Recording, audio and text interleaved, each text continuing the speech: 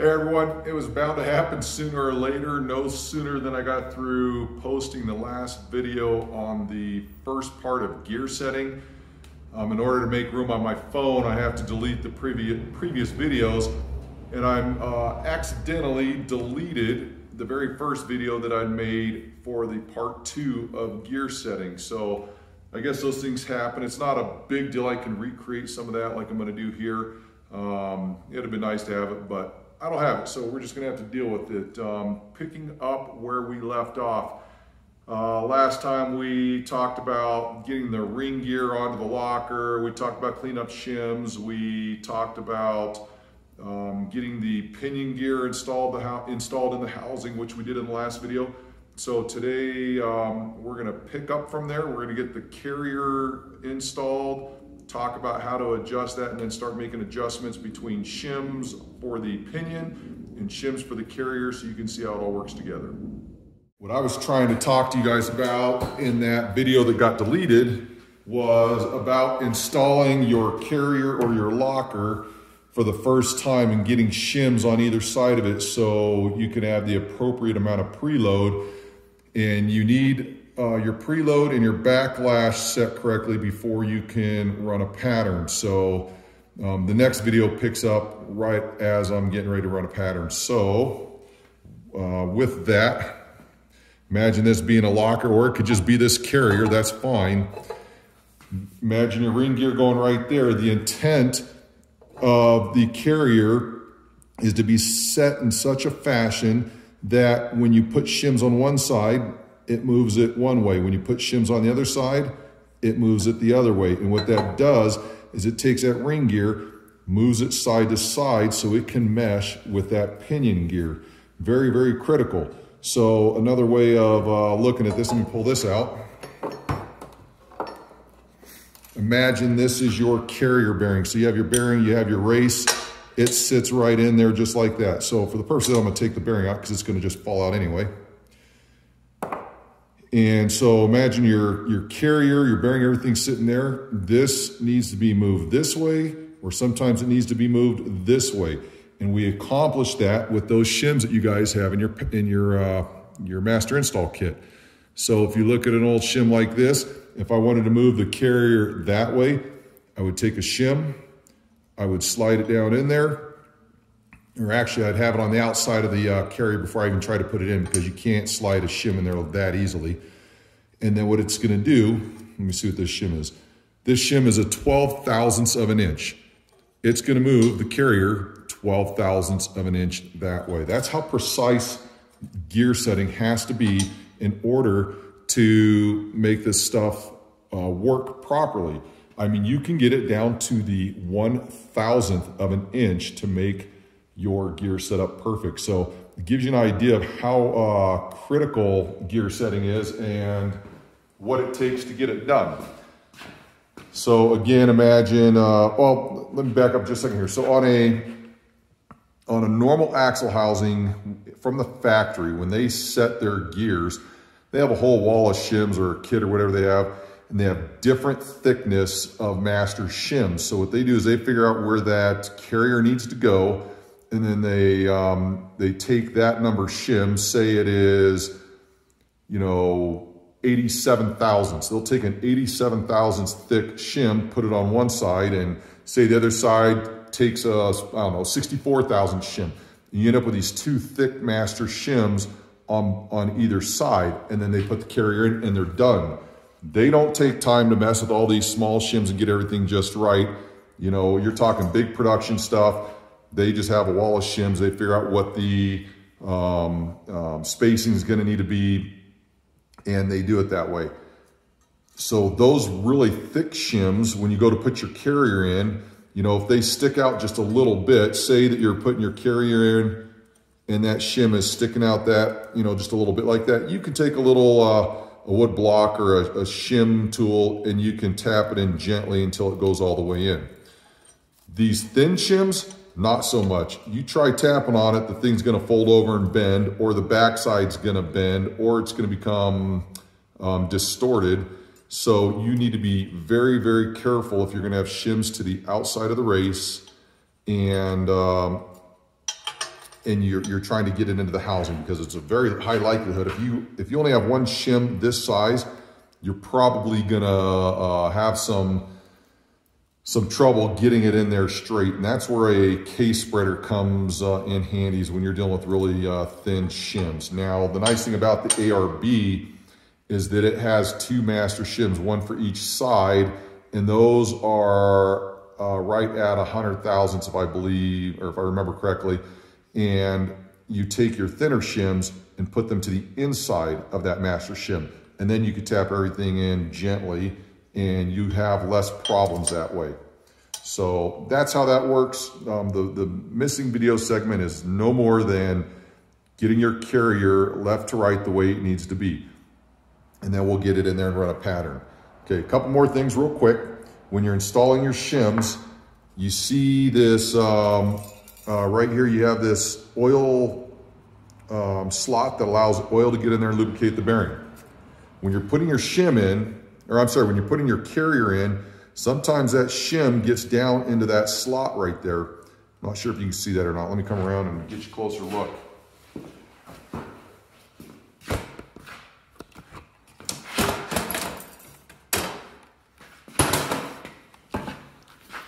That shim can get hung up in this slot as you're installing. So if you look at it from this direction, imagine your shim, your carrier, everything's getting pushed in, all of a sudden that shim falls in that slot. As you can see, it's not gonna go forward anymore. It has to be outside of that, into that slot right there, and then it can go in like that. So when your race, your bearing and all that stuff's in there, you can see how that oil hole to lubricate the bearings is there. The shim goes beyond that. So make sure that you're paying attention for that stuff when you're installing.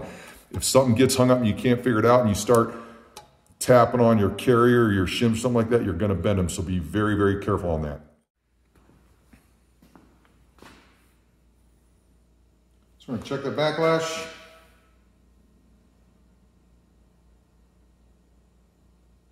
Spec is 5 to 8 thousandths. I'm right at that 8 thousandths mark, so I'm gonna take a pattern and see where we're at. And that's gonna let me know where the pinion's sitting right now. So that's up next.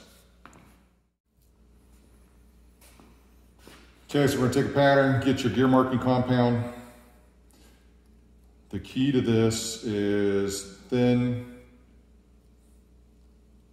is better. You wanna paint the teeth. At this point, we're gonna paint 3 teeth. So I'm gonna paint this side, then I'm gonna paint the other side.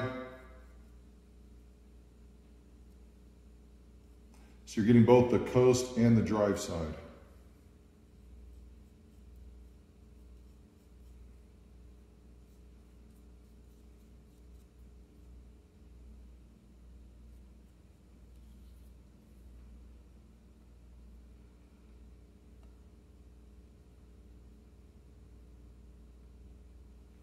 Get all that excess stuff off there.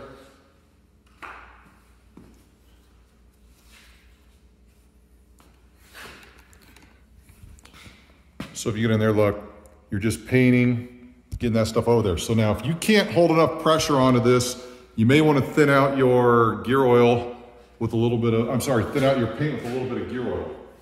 So another trick that I do that people, I don't know, some people just can't figure it out, but to get a decent pattern, you have to have some resistance on your ring gear. I take a glove, I just hold right here, and I take a drill on this side with my socket.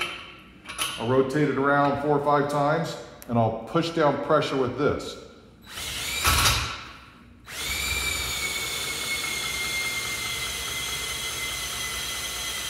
And then I'll reverse it, come up here, do the same thing.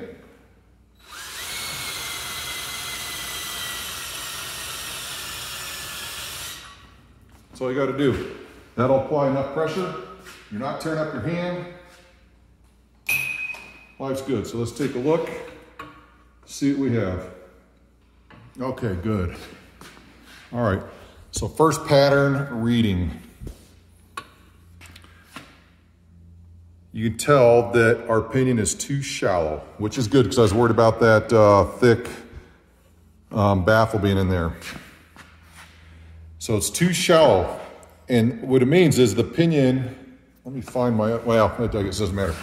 The pinion head, so imagine on the other side, the pinion head is only sticking in about halfway or so, well, probably more than that, but we need to add more shims to get it to start driving in more. And then you're gonna see this pattern here start to move more towards the center, and it's gonna work at an angle that way.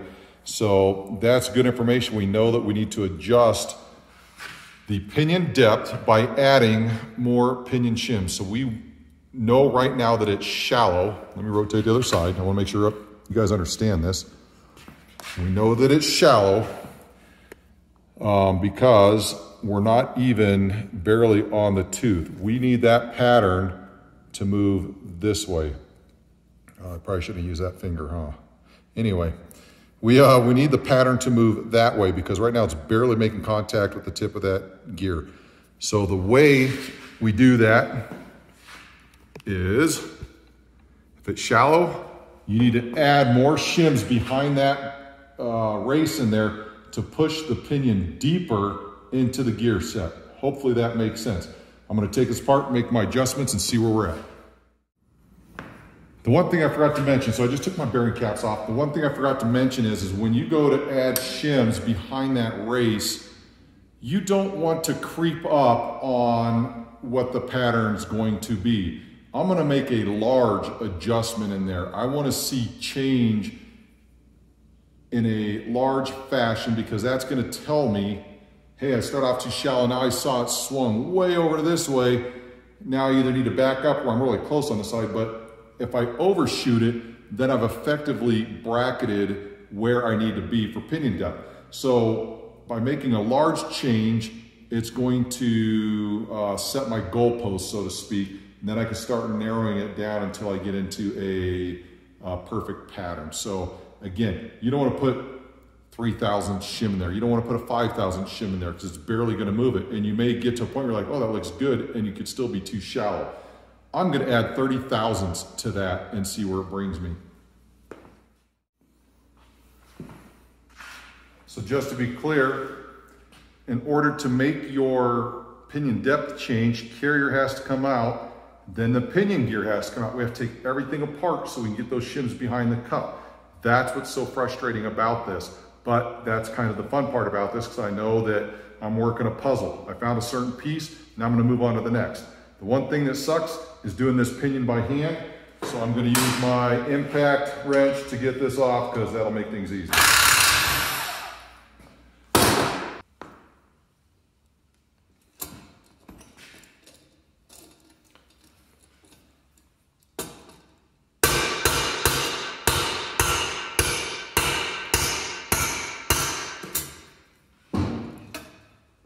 This slides right off. You gotta be careful. You don't want to beat the crap out of that thing. You just want to force it through the bearing. If you beat it, I suppose you probably mushroom it there, but just be careful. Now that bearing's still stuck in here. Now here's part of the frustration of doing gears. With this pointed down, I don't have to worry about the pinion falling out on the ground. But if I hit it with the hammer to get this bearing the rest of the way off, then the bearing could fall back out. So what I do, especially if I'm not going to damage my bearings, I hold the pinion head and then I take my dead blow hammer and I hold it as I get that. And then as the bearing starts to go, you'll feel it.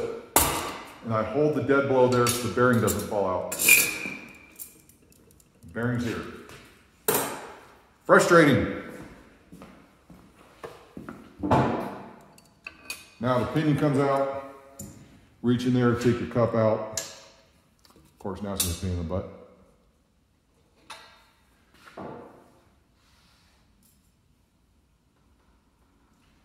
I'm going to add 30 thousandths. One of those shims is too big. Let's figure out which one it is. 20 thousandths fits. Oh, they just don't want to fit in there together for some reason. All right. Nope, they both fit and they fit good. Now this goes back in. If you can get it to go. That goes back on. This goes back in. You start the whole process over again. Now you can see why it's so frustrating. Don't forget to add your bearing. Bearing back in, make sure it's not going to try to fall off. Of course, I left my dead blow over there.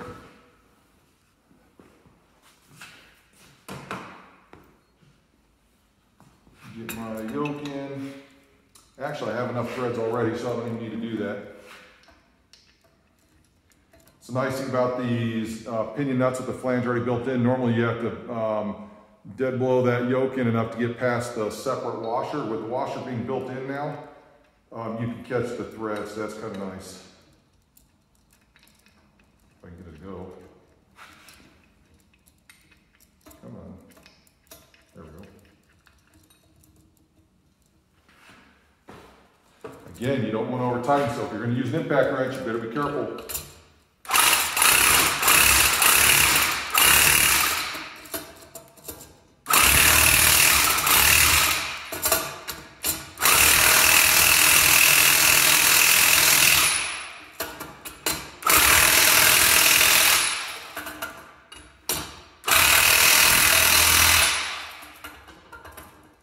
Hear how they're still moving in there? We don't want that. There we go. Again, rotate your yoke to make sure that that bearing's seated and it has just enough preload on there that that's going to be good to check with. Now that we've adjusted pinion depth, I'm going to go out on a limb here and guarantee that our backlash is going to change now.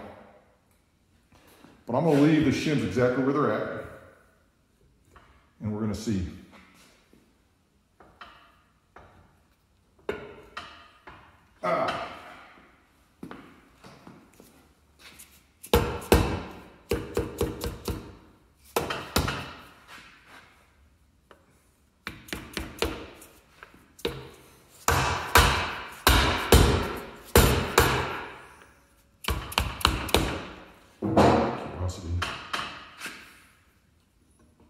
Yeah, we still got a little bit. So again, ARB, you got to be careful. You're not going to smash the thing. So I put my thumb there because I know that I'm not going to hit it.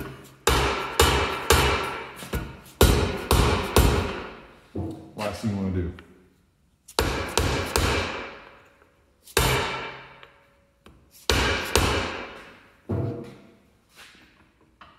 Very, very, very little backlash. I bet you we're down to that 1 to 2 thousandths again.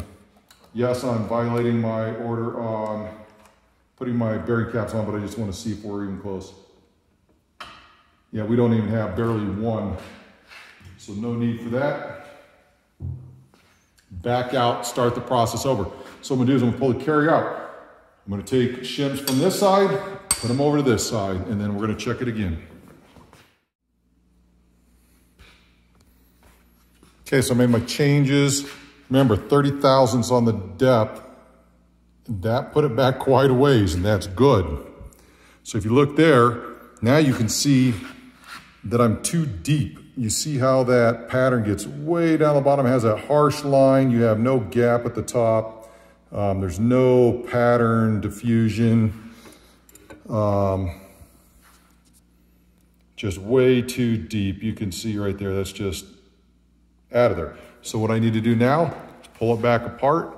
Now I'm going to subtract shims to make it a little bit shallower. So I know now that my sweet spot's going to be somewhere in between the none that I had in there before to 30 thousandths. And again, that doesn't include that 60 thou slinger that was in there. So I'm gonna go right in the middle of that 30 thousandths to 15 thousandths. That puts me right at 75. And usually 72 is about a good number for me that I've noticed in the past. Anywhere between 70 and 75 should be good. So let's go see what 75 looks like. Okay, so I dropped my pinion depth a little bit. Got my backlash at 6. The spec again for this is 5 to 8. So 6 is kind of right in the middle there. When you look at the pattern, most people would say, hey, that's an acceptable pattern, run it. When you look at the pattern on the backside, people would say, hey, that's good, run it. Something's bothering me about it though. I think it is still just a touch too deep. So I'm gonna take out a couple thousandths of an inch and rerun that and see what I get. And hopefully I get the thing dialed in perfectly. That's the goal. All right, so after jacking around with it for a bit, and I meant to put it on time lapse. Sorry, I didn't do that. I thought I did, but I didn't push the start button like an idiot. I found an acceptable pattern on both the drive side and the coast side. I could probably adjust my backlash maybe a thousandth of an inch in order to get it just absolutely primo, but right now I'm okay with it the way it is. I need to install the final bearing race on the inside. So take out that setup bearing race, drive in the final bearing race. What I also need to do, since I'm running this ARB, is I have to drill and tap my hole for the bulkhead fitting so I can run my airline out over there. So that's what I'm gonna do next. And then we'll be getting everything else ready to button it up.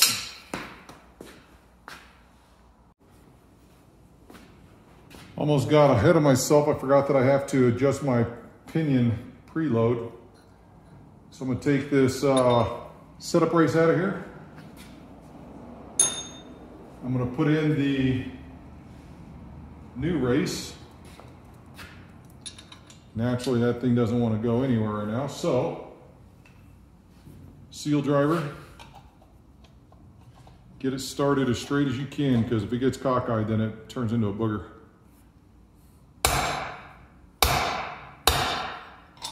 And you'll know when you're home because you'll hear it bottom out.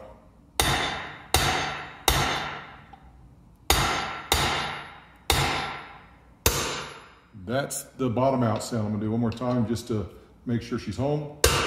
You guys heard it? So now what I have to do, let me wipe this up real quick, get a little bit of gear oil on some things.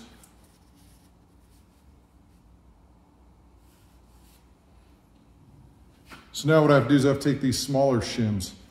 And these smaller shims go here. Now, if you recall this outer bearing, so this comes in from the backside over there, it will slide all the way on and push up against these shims. The question now is how many shims do I need in order to get my preload for the bearings? I'm gonna start with, let's see here, 78 thou on this. And let's see where that puts us, and then we'll go from there. So,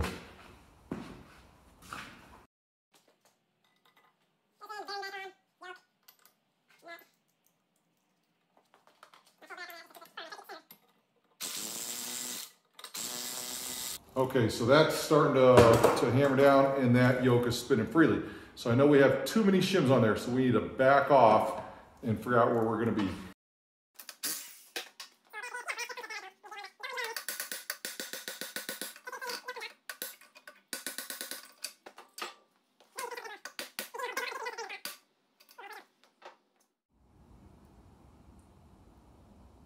I'm gonna drop a 21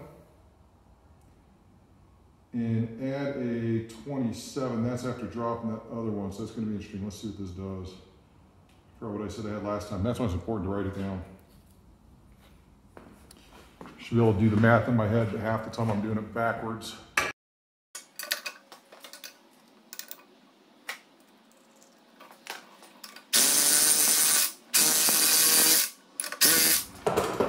Still no resistance.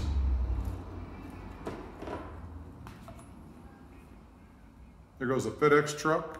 Hopefully it has Jeep parts.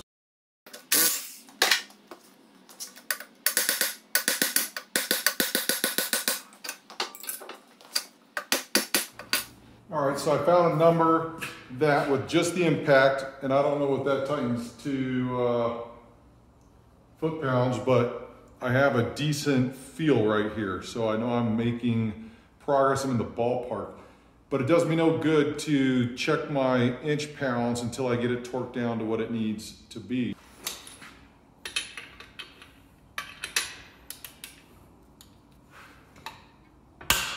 Okay, that's right there, 180. So that's telling me that we don't have enough preload. I'm guessing we don't have. I can feel it, it still feels light, but let's see. So the way you work this, you put your torque wrench on and you watch the gauge here as you're spinning it.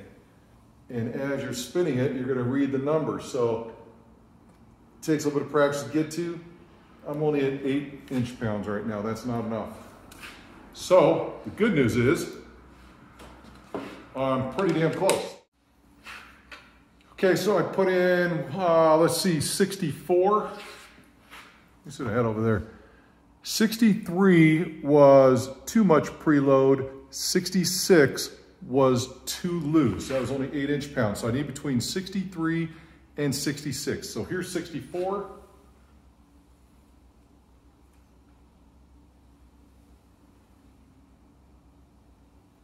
And that gives me just about 19 inch-pounds. Normally, I'd be good with that, but because they want between 10 and 15, I'm gonna drop it. So I'm gonna go with 65. 65 should be the magic number. Let's see.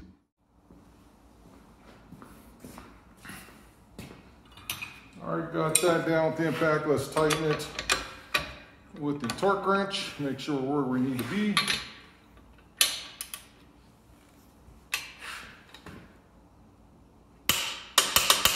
Good, good.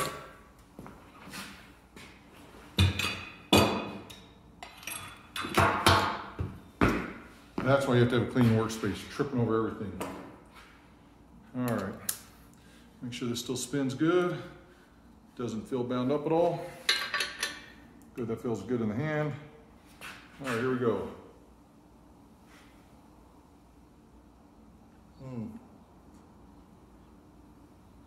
Boy, we're at about 15, so 65 is my number. That is awesome. Glad to see that. Now, just so you know, 65 may or may not be your number. That number is arbitrary. It works with this axle. When you do your work, your number is gonna be what it's gonna be. There's no bearing on what my numbers are versus what yours are gonna be. So what I'm gonna do now is take this apart. Drill tap for my bulkhead fitting for the ARB. I have to install my inner seals. I have to install the pinion back in with the pinion seal. Get my final pinion nut on there. I also have to put that baffle on there. So plenty of work to be done.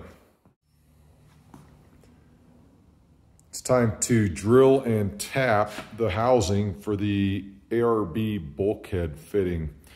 Now, when you look at places that it can go, you're kind of limited to this general area around here.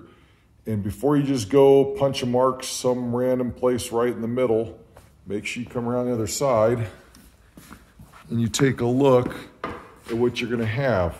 So if you're gonna do, say, a Dana 44, you're gonna have a little bit more room, but in this case, the Dana 30 here, it's gonna be a little bit different. So you see you have these little recesses there. When you think about where the upper control arm mount is at, this area is at, don't forget you're gonna have the locker in here with the ring gear here, so you have to make sure you stay out of the way of that. So your only options pretty much in this area right through here. Now, looking at it, you'd say, okay, cool, this recessed area there, less stuff to drill through. This is thick, it's right by this bolt hole there. But what is the best choice? Let's go take a look at my other one and I'll show you some issues that you can face while trying to do this. So first of all, let's go to the outside. That's where I ported it. It's about 1.25 inches this way from the mount, about 1.25 inches, and then this way is about 1 inch. If you come around to the other side, I have the bearing caps in there, so that kind of gives you an idea of if you wanted to use that notch way over to the side, it would have been a good idea, except trying to get your line through there and back up. is less than optimal. So I opted to drill through this point right here, and it does intersect with this hole. Let me see if I can get it to focus on there. I haven't had any problems of anything leaking. You can see my finger back there. It does intersect with that, but it doesn't keep the diff cover bolt from tightening up or anything like that. So keep that in mind when you drill yours. You choose your own location. I'm just trying to give you ideas of things to look out for when you go to do it. So I'm going to go with the same location that I did last time because it worked out pretty well. I've not had any issues with it in all the years I've been running it. So I'm going to measure over just about 1.25 inches, somewhere in there. And then from this side, I'm going to measure over 1 inch. Make sure those cross. So I'm going to drill there. Now when you go to tap for an ARB, the hole you need to do is a 7/16, and then you're going to use 1/4 by 18 tap. Make sure you put oil on it. You're going to run it down, back it up every now and then, clean out the threads. You're just going to work it slow all the way through and make sure you get deep enough. You'll notice it's slightly tapered, so keep going. Try to fit your bulkhead fitting to make sure that you can get it screwed all the way down in with maybe 1 or 2 threads showing is all. So my suggestion for this is a pilot hole first. So whatever size drill bit you think is good, drill that first, then follow it up with the 7/16, and then tap it. First thing you want to do, punch it.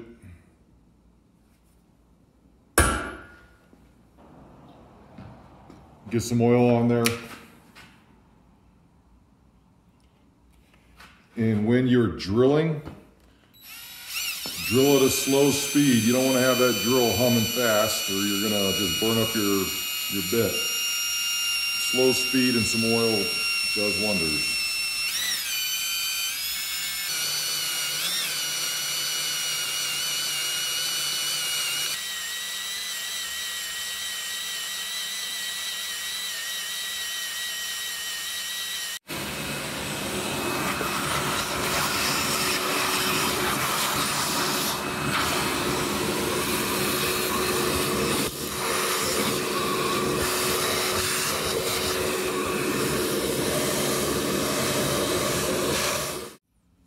All right, time to tap. Don't forget to put oil on your threads.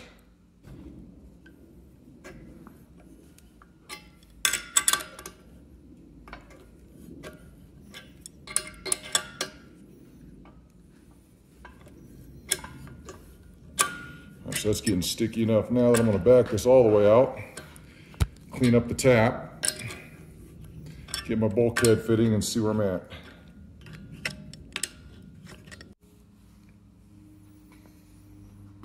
So the bulkhead fittings, 9/16, Teflon paste all the way around. Work it in there.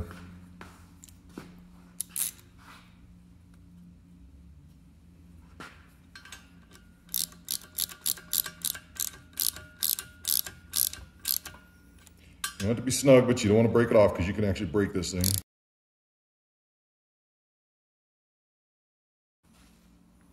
Okay, we're going to move on to inner axle seals. They go right in this little area right here. And if you notice this little orange thing there, a lot of people think that's some other type of seal that is used in the housing that may need to be replaced, and it's not. This orange goop you see here is the sealant that's used when they press the tube into the pumpkin. It comes out that other side, it's just excess. It doesn't need to be there. I like to take it off just because it'll give me an opportunity to get my seal driver flat up against the edge there, and then I know when I got that thing set. So I just take a little hook type thing. You take whatever you want, a razor blade or whatever, and it just peels right out. Does not need to be there. And then my driver now can fit in there all the way, so I'll know when I get home with the seal. When I'm putting in axle seals, what I do is I take a black pipe, I put it through the housing tube, and it's a 3/4 inch pipe. I get my seal started first with the hammer. I start getting it in there, and then it's gonna probably get offset a little bit, but what I do is I take this pipe, I put it here, and I'm tall enough that I can hold the pipe here with one hand and whack the end of the pipe with the hammer with the other one. You may not be, you may need a helper, or you can use some other commercial seal driver or whatever. This is just what works for me. I always do the short side first, because then I can come back and I can use a short piece of pipe, and I'm not worried about tearing up the seal like I would be if I was trying to push it all the way down the tube on the long side. So that's it, pretty straightforward, goes in nice and easy.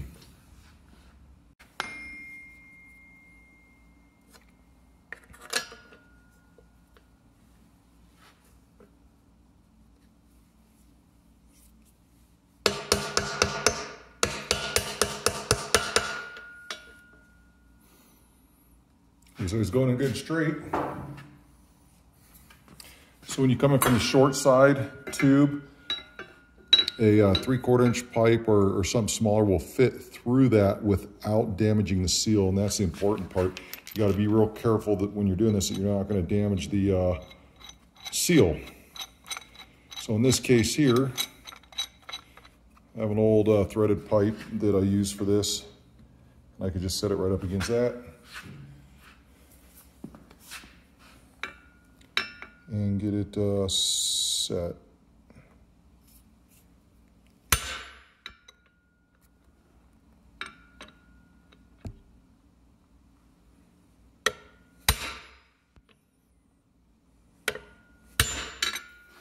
See where we're at, not quite.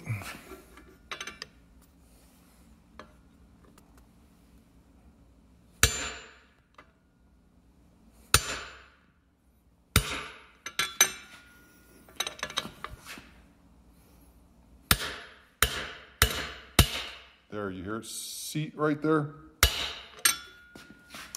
It's set.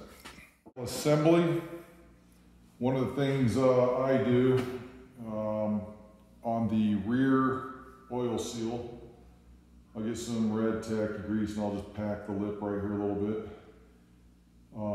The yoke will ride on this and it wears a groove in the metal of the yoke. Actually, it's kind of interesting to see that, but I'll pack that. And when I do this one, I also do the inner seals, because the axle shafts are the same thing. They'll wear on those. You get some premature wear if it's, you know, dry rubber on that. And this just... All right, we gotta get the pinion seal in. So we have to first put in our bearing, our baffle, then the seal. And then after this is all set, we'll put the pinion gear back through, hook up the yoke, and go from there. So try to get this thing in as straight as you can.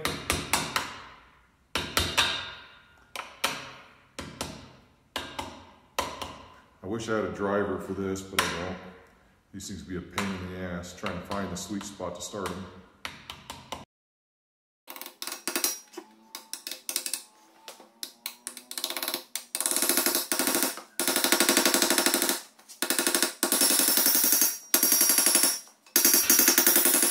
Make sure that thing's seated the whole way. The nice thing about the high pinion 30, if this seal starts leaking, I can remove the seal, put another one back on, and I don't have to replace a crush sleeve. The shims are right there. Just crank it right back down to what it's supposed to be at. So talking about the yoke, I don't know if you'll be able to see it here or not, but you'll get some wear marks right there, and you could feel a little bit of a groove, and that can definitely cause you a leak from that point, or prematurely wear the seal. So wipe this up real good.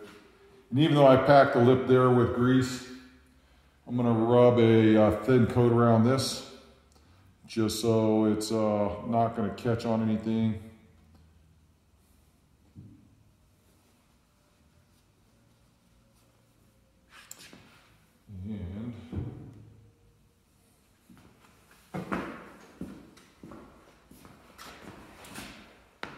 Be careful. Make sure all of your shims are there. Slowly coming up the backside. Line up your bearing. You got to get through the bearing. So you got to kind of move it around a little bit, just like that. Comes in just like that. Now the yoke, you want to make sure you push smoothly through that seal. Make sure you change out your setup nut for your final nut.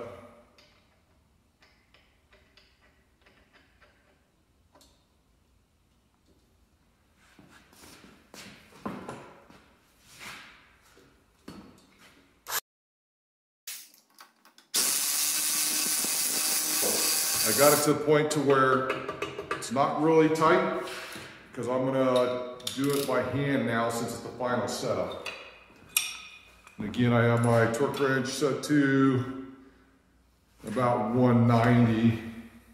And remember, the spec on this says maximum of 260, so your call.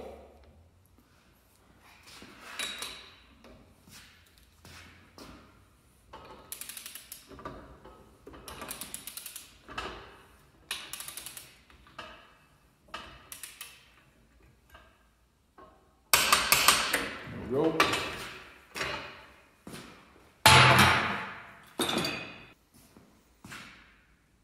So this feels a little more tight than the original setup, which is normal because the seal adds some resistance as well. So I'm just going to double check the rotating torque on this and see where we're at. So we were set at 15. Now we are at 21, so another 6 inch-pounds. But you can definitely tell the difference just by feeling it. It's kind of crazy.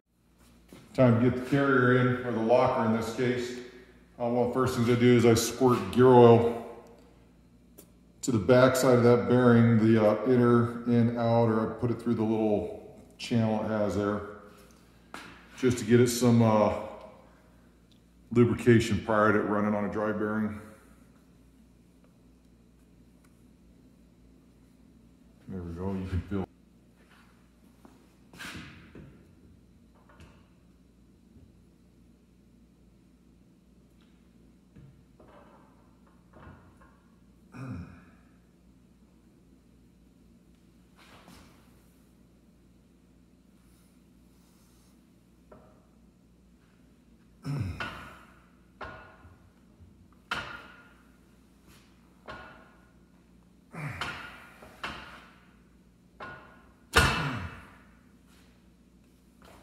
Okay, the one thing before you get going too far, if you're going to run an ARB or whatever electronic locker you have, make sure that you get your seal housing in the right spot so you can get your airline over. If it's all the way down on this side, it's not going to do you any good. So as I start to get this in, I'm going to adjust that.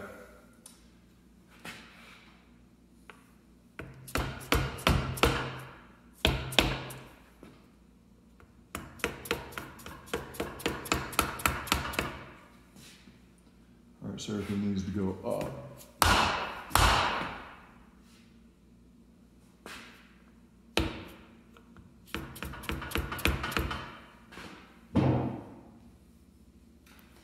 A brass drift punch here would be better, but guess what I don't have?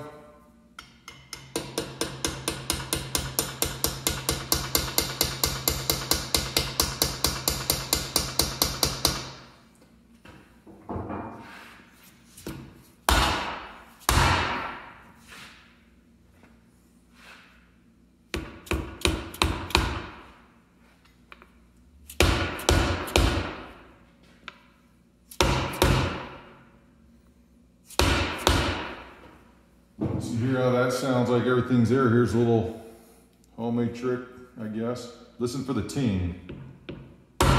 Solid. Well, that first one wasn't. That one's solid. That one's solid. Now I know they're set. Again, double check your levers, make sure everything's going where it needs to be.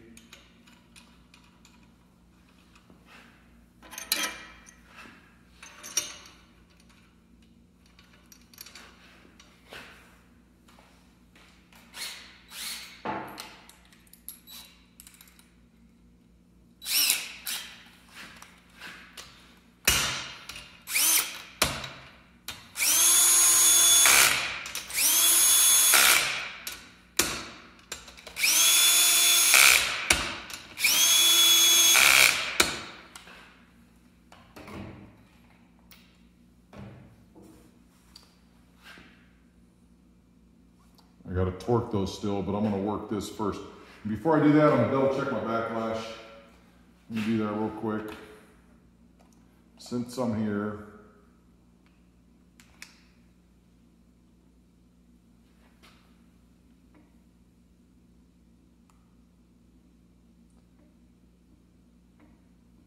backlash is at 6.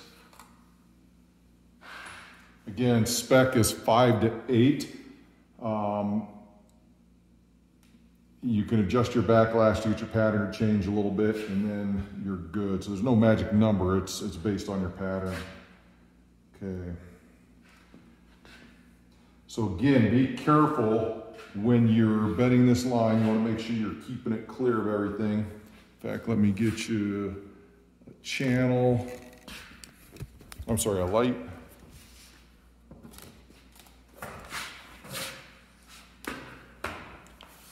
So if you look in there, you see how that copper line fits into that oil return channel there. That way it's not going to get dinged up. You want to make sure there's a space between the bearing cap and that copper line so you don't have any rubbing on it. That'll cause wear through that copper line. So you want to keep the copper line from touching anything if at all possible, because that will cause unnecessary wear.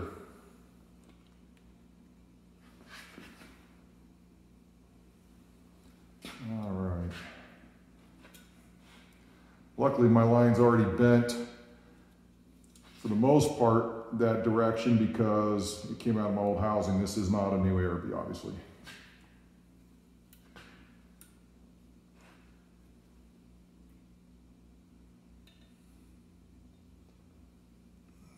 Work some things here. Okay, so my copper tube, it's close to the bearing cap, but it's not on it. But I'm gonna push it out a little bit anyway, just to make sure I have plenty of room. So I got plenty of room on the left side of it. And what I'm gonna do is I'm gonna back up the copper line with the screwdriver on this side so I'm not bending it at the actual seal housing, because if you bend it at the seal housing, that can break and then you're having to get a new one. So I'm gonna back it up there, then I'm gonna put this in here, kind of bend it out a little bit to get away from that bearing cap. And again, this is copper, so be careful. Copper is really soft. Perfect. That runs up, that runs over, that goes there. Keep it fresh, there we go. It's a little rubber O-ring. Now be careful of the edge of the copper line. If you're doing an ARB install for the very first time, the one thing I will tell you is be careful. These O-rings, they come out the new version now, so if you're gonna get the new version, you should be okay. But in this case here, you have to be really careful about the O-ring with this copper line. When you cut this copper line to size that you need, make sure you take off any burrs and also open the hole back up, because sometimes copper kind of folds over to there. So make sure you get your hole back and then get rid of those burrs on the outside so you're not tearing your copper O-ring. I'm back. Just so you know, I took my ARB copper line. There's another fitting that goes here that compresses that O-ring just a little bit, but I went ahead and put that on so I don't lose the O-ring. So that's sitting there. I have my copper line all worked where I want it, to where it's not touching anything. It's not in the way of the ring gear when the ring gear spins. So that's the way I need it. All I need to do now is torque down my bolts on a Dana 30. For a TJ, these are 45 foot-pounds, which isn't a whole lot.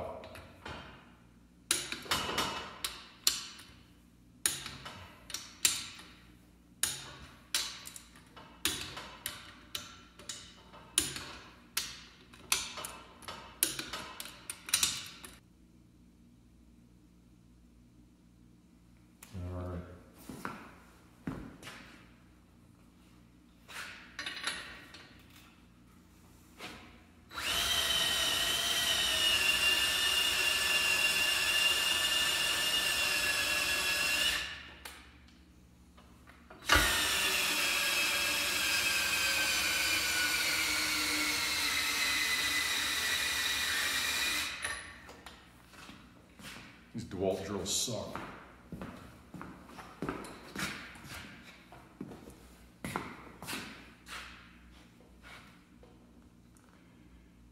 bingo, there we go. That looks good. More flashlight. Yep, that's what I want right there. That settled in real nice.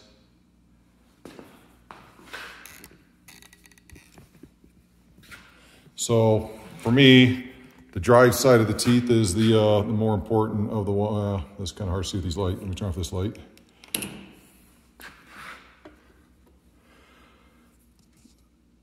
But you can see how you get that little sliver along the top side of the tooth. The pattern is centered. It's pretty diffuse. On the back side for the coast side, same thing. It's hard to see because of the light, but I am very, very good with that pattern, and I'm gonna run it.